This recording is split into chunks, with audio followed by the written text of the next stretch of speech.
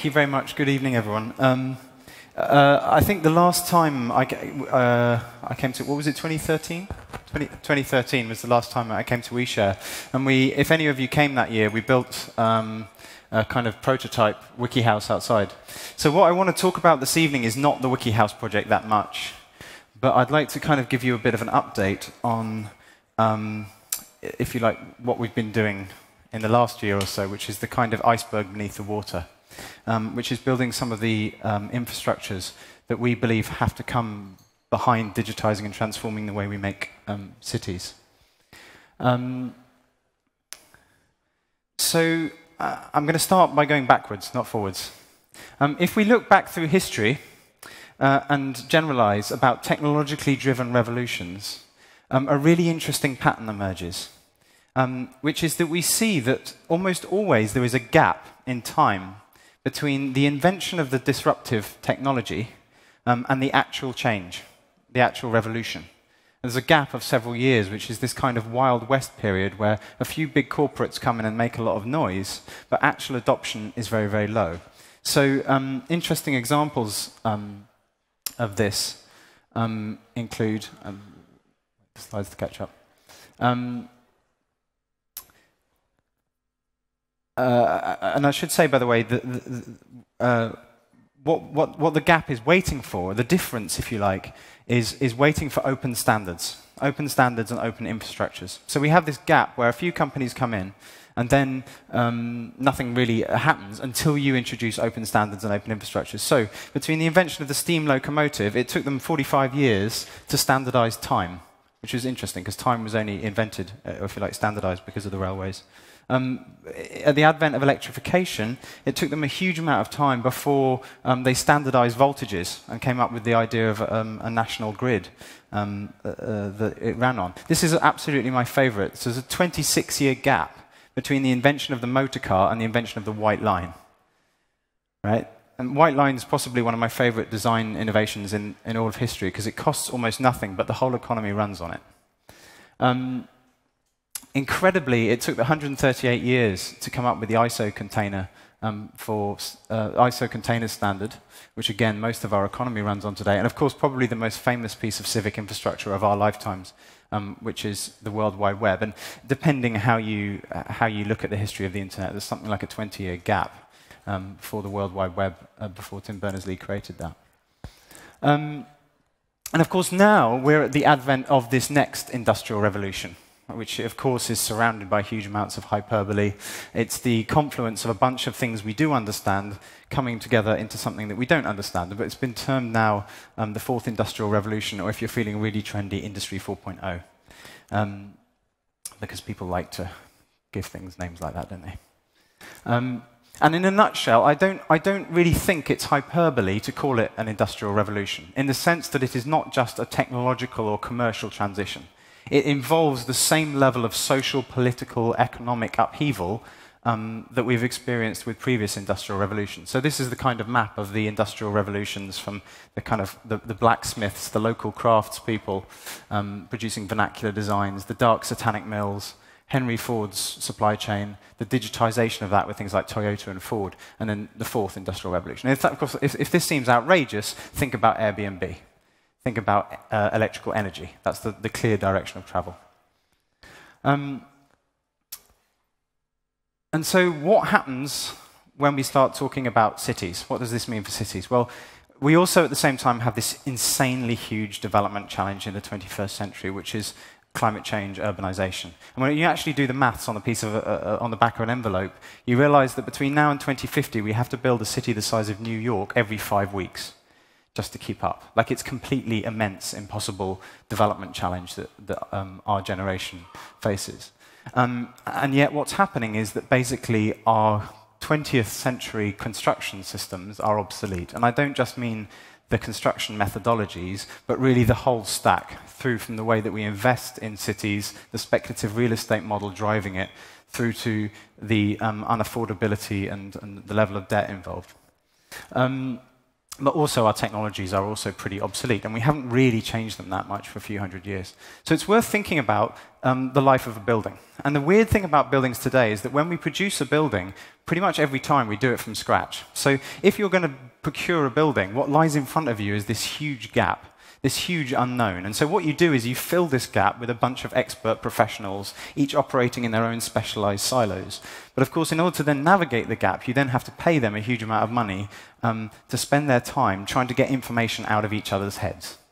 And they do this, of course, by producing drawings and sending those drawings, and then somebody else versions them and sends them back. And we're all familiar with this, right? It's that thing, you know, when you end up, it's like version 1, final version, final version. No, really final version this time, right? We know this trail of tears. And of course, sometimes you call up and you've got a quantity surveyor sucking their teeth down the phone, and no one has a clue how much the building's going to cost or how it's going to perform. And of course, what this leads to is a huge amount of fragmentation in the supply chain and a huge breakdown of trust. So actually, if you follow an architect around, most of their day isn't spent designing buildings. It's spent on the phone, shuffling liability at other professionals, right? Most buildings are designed in email inboxes. And this has a huge cost. It's estimated to be about 20% of the cost of a building, which magnified across the whole UK construction industry is £20.6 billion every year, which, just to put that in perspective, is enough to build 228 hospitals every year, or to build the entire housing quota of the UK on its own. Magnify that into the future, and supposedly where the construction industry is going to be in 2025, and you get a kind of stupid number like 3 trillion. But the other costs where we feel this isn't just in terms of money, it's also that we come up with these bizarre procurement methods designed to isolate and protect clients from risk. And that creates this race to the bottom in terms of quality and performance. And that has a cost in terms of human well-being, but it also has a cost, as we tragically found out a few weeks ago in the UK, it has a cost in terms of actual human life, these bad procurement models. And the other big cost of that is it means that the only people who can afford to develop are these speculators. And so this is a graph of who builds our homes in the UK. And in the UK, it's a super centralized industry. It's centralized in a lot of countries. The UK is especially centralized. Half the homes in the UK are built by just 10 companies. And this is the kind of urbanism that they're producing. And this is the kind of housing crisis that we're now replicating in pretty much every major developed economy, these failed consumer neighborhoods. And so the story of the 20th century has been all about those sectors, the story of public-private. But all along, there's been this other end of the graph, which is the long tail, which is many small players, what we would term the citizen sector, which is a very different housing economy. Because these are people who want homes as places to live, and they can build affordably. The problem is, although we can look at this sector and go, oh my God, it's fundamentally more democratic, it's fundamentally more affordable, it's fundamentally more politically popular, there's a problem. And the problem is, as any sensible person will tell you, it's too damn difficult. Right? Long tails are really hard to scale. They're not investable. They're not regulatable. And of course, that's where digitization comes in. Right? That's what we've been looking at over the last 10 or 20 years, which is the shift from big models of centralized production to unlocking long tails. So, of course, Wikipedia, YouTube, we all know the examples. Twitter is the world's biggest journalism network. Airbnb, of course, is, whether you like it or not, is the world's biggest hotel. And that's not magic, that's just digitization. So here's the question. Why hasn't it already happened to the way that we build? Well, one of the answers to that question is that all the companies who make design software, firstly, our CAD programs were designed around paper. So what we really did is we took the paper process and digitized it. Or rather, we put it on computers. We didn't digitize it. And the other thing, of course, is that all the companies who make the software, they primarily make their money by selling software to the existing industries. So you get this kind of point where we bring technological innovation, which is like putting alloy wheels onto a horse and cart. And so nothing has really changed. The shape of the day-to-day life of producing a building hasn't really changed that much. In a much more sensible world, how would we do it? Well, the first thing we would do is we would establish the idea, we would kill the file. So the idea of files would be gone. We would operate purely in web-based data, and we'd establish the first principle, which is that every building should exist as a repository of data, and that repository of data would be owned by the owner of the building throughout the whole building's life. It seems pretty sensible, doesn't it? So that's our kind of first step. And then that data can then be modified and versioned by anyone during the building's life. That's not radical. That's GitHub, right? It's already how we work, how we've been producing software for quite a long time. The next thing that we would do is, what if we could take that knowledge, which we currently have to spend hours and hours negotiating and fighting out of professionals' heads, and we could turn it into rules. We could digitize and automate that knowledge. Well, we can. And the technologies, it's called parametric design. So, as an example, take something we all understand. If I say the word chair, you can imagine something in your head that has a certain grammar to it. Well, we can actually write that grammar as code. So things like it's got a seat, it's got legs. And you can actually write that as a logic flow, as a series of rules that say, okay, this is how you build up the various elements, and it defines the relationships with each other. And the result of that is something like this, which is, so of course you can change the basic variables of a chair. And so this is what we call a pattern. Like a chair is a standard recognizable pattern. One chair may differ from another chair, but if I ask a child, what's that? They will say it's a chair. And so we can take this design knowledge, and instead of designers redrawing it every single time and reinventing the wheel every time, we can literally turn it into code. Now, what's really powerful is that, of course, once you can put that onto the web, you can do really exciting things with it. So again, this isn't new. Christopher Alexander wrote a book in the 1970s called A Pattern Language, in which he basically did all the theory for this without computers. And it was hugely influential in the world of computing. The idea that essentially all the built environment, he did it by studying cities and realized that the whole built environment around us is driven by rules and codes and language. So if we can take these bots, at the moment they're tied to offline proprietary software, but if we can take these bots and we can open source that language into the web, we can do something extraordinary, because we can get the bots to start speaking to each other. This is what we call a pattern web. So this becomes this exponentially powerful piece of open knowledge, where we can solve deeply complex problems by effectively hooking these things together. And so you can pull down on real data as you design. So this is the basic idea, is to say, well, what if you hook those two things together? So let's say you've got your building information repository, and you can pull down on any relevant data live as you go. Now, again, this isn't radical. It's just hyperlinking. It's what Tim Berners-Lee calls the semantic web. But essentially what you're creating is an open source coding language for the built environment. So that chair can ask floor a question, and floor can ask chair a question like, how much do you weigh? Without human interference, if you like. And again, this bit isn't new either.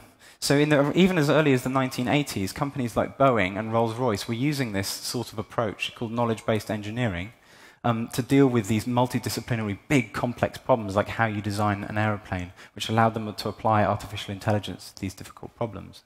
But of course, they did it within big, closed shops. We've never taken this software out and let it be free and out on the web before. So that's really exciting, and that's basically what we're working on. So for the last year or so, we've been working on and I apologize for the term, but I'm going to go for it anyway, what we call a smart supply chain for buildings. So what it looks like is something a bit more like this. I don't have a full demo here today, but what you can effectively do is you're working in browser, and you're within the rules, if you like. So it won't let you break the rules. And what it's doing in the background is live calculating every screw. An algorithm is writing every detail, every joint.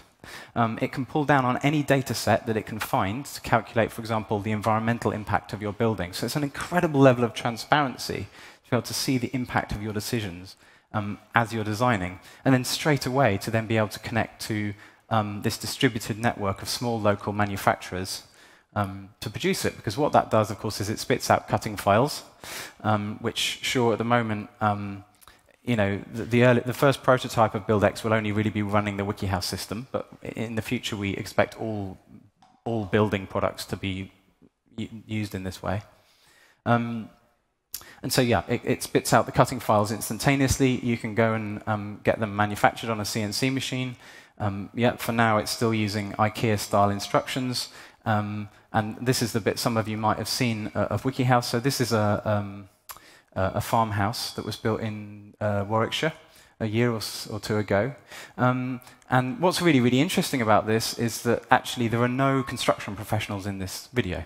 This is just the farmer and their friends and us and some of our friends coming up there, and in a few days they're able to build a house which, when you measure it, is good within sort of 7 millimeters of precision.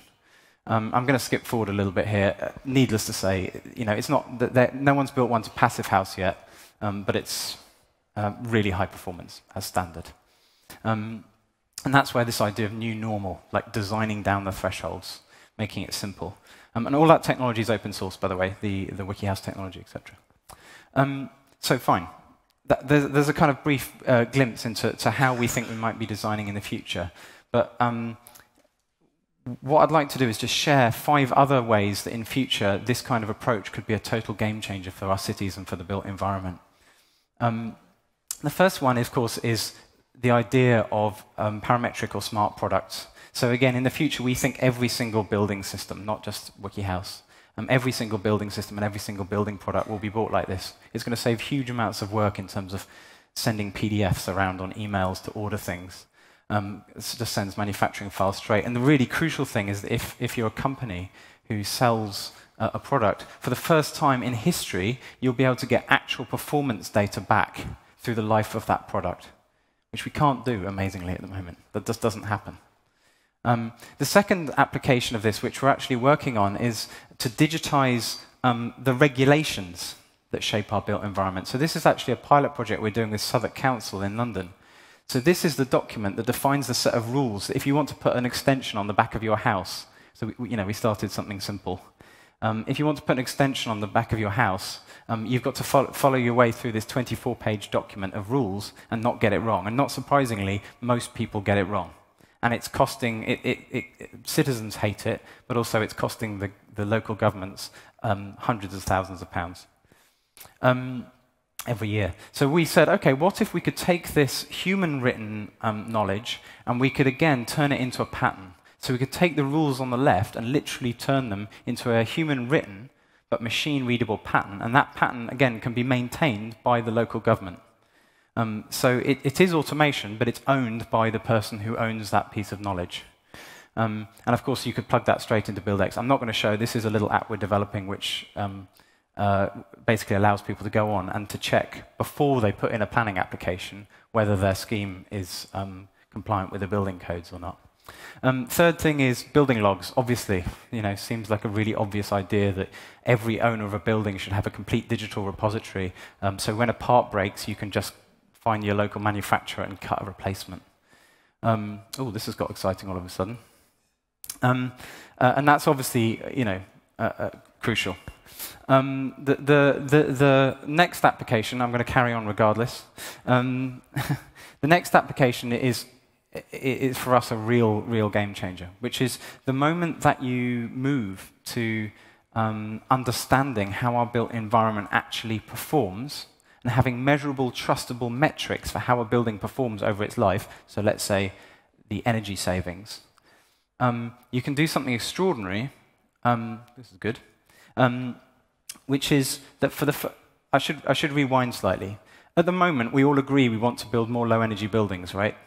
The only people with an incentive to build more to put more insulation in the walls are the people paying the heating bills. Speculative developers have absolutely no interest in building more sustainable homes because it's not on their bottom line. Not because they're bad people, it's just not on their bottom line.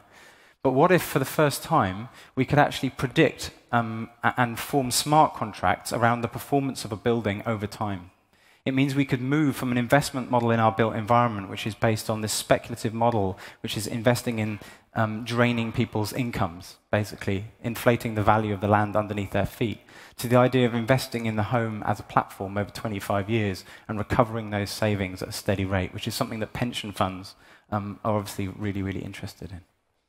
And the final application, which is obviously where we'd like to work towards, is that many, many cities right now, including cities who say they have no land, actually have lots of land in tiny, small bits of parcels, rooftop zones, etc. But at the moment, that industry is not scalable. So we're really excited we're beginning to kind of work with, and we want to partner with more people to look at how they could do city-scale or regional-scale pilots to unlock these small sites and to line up local building typologies and local lenders to unlock the citizen sector. And that's basically what we're interested in doing here, is unleashing a new, sustainable, democratic housing economy, a housing sector that sits alongside the existing housing sectors, and to prove that it can be scalable, it can be investable, and it can be regulatable. But in order to do that, and this is what I'll finish with, what we have to do, everything I've just talked about, is basically, to go back to the beginning of the talk, it's basically white lines, right? It's open source infrastructure. The problem is, if we want to have this transition to a circular economy, if we want to have a transition to a distributed model of local sustainable production, we don't get it unless we build the new infrastructures of the 21st century. And the problem is that no one at the moment knows how to invest in those. Our mindset is entirely still locked around and this, by the way, is McKinsey is the absolute go-to people when you need something something that's obvious to be said, but with authority. So, they said this, right? So in a report that they did last year, they said the only reason why the construction space is so backward is simply that no one is willing to put up the upfront investment into the open digital infrastructures, despite the fact that the benefits to society and the economy are insane. I mean, they're kind of beyond measurable. And we have this fundamental problem, which is that we have forgotten how to invest in open civic digital infrastructures. Now, actually, you could argue we've never been that good at it. But the story we're still telling ourselves is the story of the public and the public versus private, left versus right, state versus market. And of course, we all know what's happened, which is that over the course of the 20th century, the public has shrunk away and the private has grown. And so we look to the private to do almost everything. And then in the 1970s, along came this other thing called the third sector, which is NGOs and non-profits, and that's great because they spotted the kind of gap that national states could not do. And all along, by the way, there was another thing underneath, which was a thing before a sector was a thing you were allowed to be, right? Which was the citizen sector, which is people doing stuff for themselves. And it turns out, by the way, if you're talking about care, healthcare, childcare, or elderly care, or housing, the citizen sector is the most important sector out there. And by the way, this is controversial in this space, I don't really believe there ever was such a thing as the sharing economy. I think it was digitization was beginning to unlock and empower the citizen sector.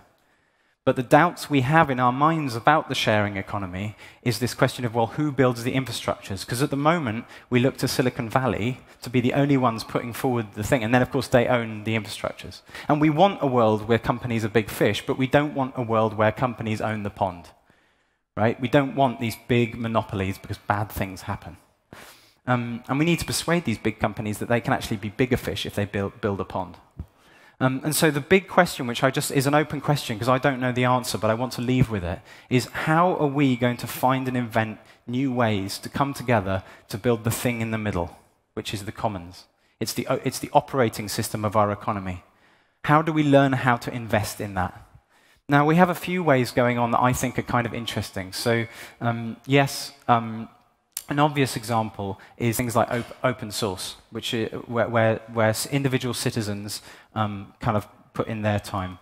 NGOs may sometimes do this in micro levels. So the foundations, part of our funding has come from people like foundations so far, although of course we need more.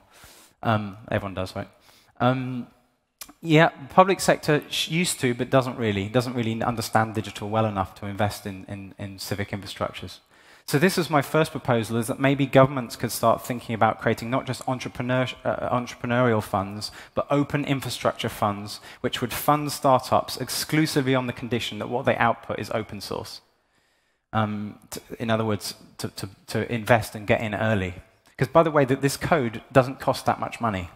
But if you don't invest it, it's just Uber who will come. I mean, you know, Uber, we say this all the time, Uber is actually, the code of Uber is actually quite simple. It's just that no one else did it first. And of course, they have some quite pretty aggressive competition strategies. The other thing is a big shift, which we're beginning to see in the third sector, which is moving from this narrative of just doing good, which is like, you know, kind of obvious. And I'm not saying doing good is bad, by the way. Doing good is good, right? Helping communities, etc. But I think more and more those big organizations are beginning to realize that just funding philanthropic good things is not going to ever change anything. And that we actually need to invest in deep systemic change. And we need to invest in these open digital infrastructures if we want to do that. Another one which I think is hardly anyone talks about, and we need to talk all about more and more, is a model which Josh Vial, or Vial, I don't know how you pronounce his name, of Inspiral talks about, which is called the capped returns model. So it's a way of inviting investors to to invest in infrastructure, but when they've had a certain, say, 5 times the money they put in back, they're essentially considered to be bought out, so that the platform can then just migrate and become part of the commons. It's not got an economic rent-seeking shareholders behind it anymore.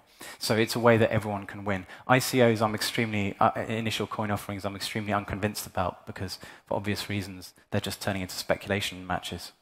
And the final one, of course, which we all love to talk about, is things like the basic income and the citizens' dividend, which effectively is a way of, again, paying for people's time to do what they actually want to do, which is not to make money, it's to solve the deep systemic problems that we face. Thank you very much for putting up with my brain dump.